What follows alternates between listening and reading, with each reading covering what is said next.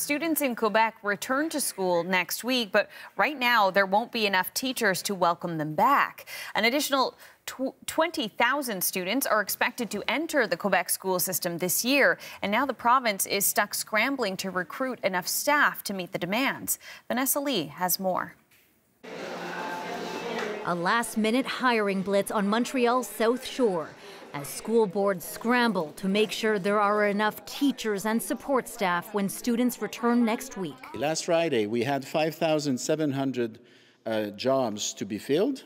Quebec's education minister says they've hired 1,900 teachers in the past week. 3,800 vacancies still need to be filled. We're still moving closer to our objective, which is to have one teacher per classroom for the new school year. The province says there are 20,000 more students enrolled this year, mostly new immigrants. Quebec is currently home to half of asylum seekers in Canada, putting strain on a system that is already stretched.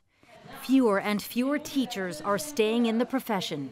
At some point, I had to say enough's enough. Longtime social studies teacher Nathalie Bertrand just resigned from the public system.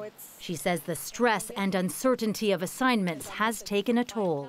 6 schools in the last 10 years. So the impact it had on me was that every year it's like moving into a new house and having a new boss and learning a new situation. The retention and recruitment crisis isn't new, nor is it unique to Quebec. The Canadian Teachers Federation says the shortage isn't necessarily because of salary. That we actually have a shortage of good working conditions, we have a shortage of support in the classrooms, and we have a shortage of respect. In Quebec, there are fears it may be even harder now to make up for lost time after COVID and a 5-week teacher strike. During summer school, it was a record number of children that went to summer school. The tally of 3,800 unfilled positions does not include missing support staff. The education minister says the number of unqualified teachers in the classroom won't be known until October. Vanessa Lee, CBC News, Montreal.